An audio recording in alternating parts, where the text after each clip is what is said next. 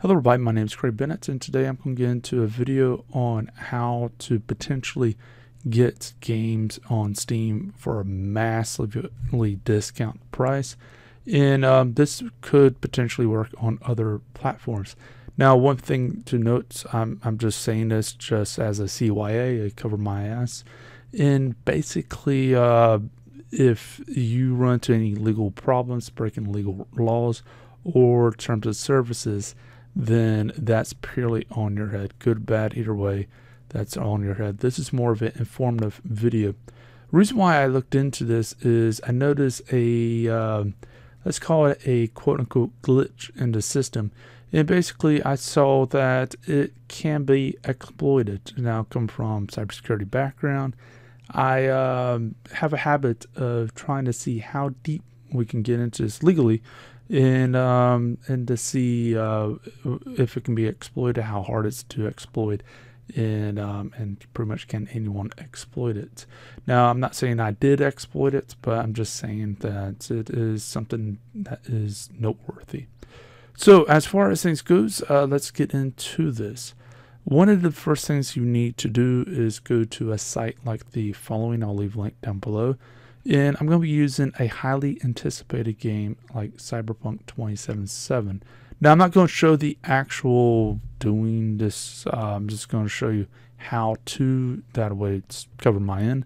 But if we take a look at the prices per area, this is something that a lot of people don't know, is you can get a massive difference in price, more or less, depending on where you are, depending on the price you're going to have to pay. So if we take a look at the base price being at the United States, which is where I'm located, if we take a look at pretty much anywhere, like say for example, go to Japan, if we do a currency change, then we will have to pay $80.28. Where in the United States, we only have to pay pretty much about a $60 base price. Or if we go down to, say, for example, Russia, then you're looking at $31.80. And some of these other countries above, again, it's $29.99 or 89 cents. So you can easily save about half of the overall price pre-ordering something. And this is fairly important to note because, you know, I'm not saying that you should exploit it, but the way I see it is if you can save money and you're spending extra money for, you know, no reason, you know, you want to help the developers, I'm not saying that. But if you don't really care about that, you're basically burning money in a burn barrel. And by the way, I got a Patreon down below and a few other places you could donate if you want to burn some money. So if we take a look at another game, a little bit less, wide range. This recently went on sale, but if we take a look at current base price, it's about $60. Red Dead Redemption 2, go highest point, $78.82, again, Japan. Or if we go to the lowest end, China, Russia area, Russia itself, you can get down to $34.99, so about a 40 to 41% savings.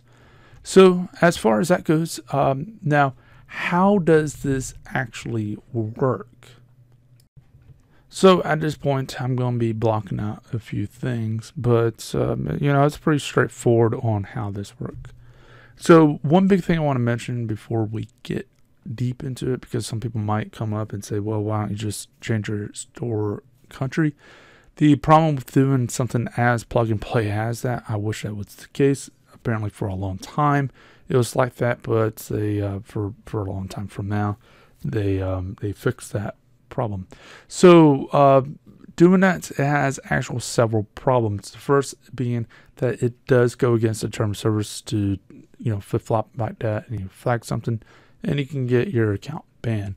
The second, and this is actually a major thing, is you cannot switch your accounts but every 14 days. And there's ways around this by just using a VPN, tracking the system, thinking that you're on whatever, and go through that. But the fact of the matter is you're really not supposed to actually be able to flip-flop like that quickly.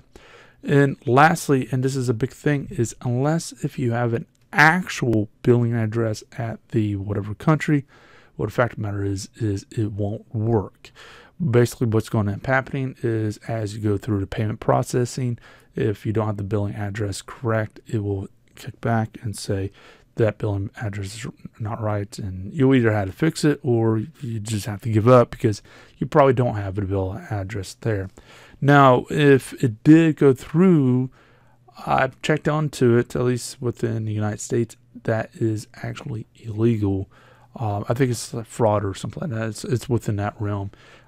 So keep that in mind. Your area might be different, but yeah, I would not really risk it. And again, your account probably has quite a few games on it, so yeah, I wouldn't risk that either. So how would you actually go about this? It's actually quite simple. Your second account, you need to open up a second account, and your second account needs to be within whatever country that you want it to be. It's very important to do this as early as possible because what needs to happen is your first account needs to send a friend invite to your second account. And this is very important because your second account cannot send a friend invite to your first, because otherwise the second account has to be able to spend $5 at minimum to be granted this ability. So as far as that goes, your first account can send that over because chances are it has spent at least $5. And your second account, once it accepts that, you need to wait. I forgot what it is off the top of my head, but I think it's like a week or something like that. But your first account needs to go to the following digital gift cards and basically buy a digital gift card for your second account. And what that's going to do is it will simply transfer the money to your second account, since you don't have a billing address to start with, but you will have the money in the account. So yeah, now keep in mind that there is conversion between the actual currencies, and that does cost a little bit of money into itself, so just keep that one in mind.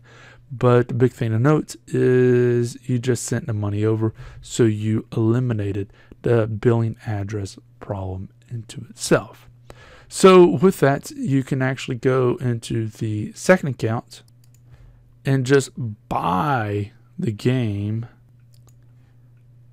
as a gift. I'll just purchase that as a gift, send that game to your first account, and it will show up in your first account's list at that point, because your second account just basically bought a game for someone else, another user. And that's something that's actually very important to note, is now the second account, it basically supplied, the first account supplied the money to the second account supplied the actual game, the product, to the first account, and there you go. It's very elegant, but one big thing to note is a lot of this can be shut down fairly easily. You might say, well, why does the companies, they actually have these games, different prices, different areas, and why do they stop you from doing whatever? It's actually the developers that actually set the prices, but with that one in mind, Steam does collect a portion. So say, for example, $10, 10% of 50 is $5, 10% of $100 is $10. So, with the increased price, yes, the percentage stays the same, but the percent, the amount that you gave, the fact of the matter is you just gave Steam a bit more money. So they have a financial incentive to fight this type of activity, and they're fairly successful at it in some cases. In other cases, I don't think they really care.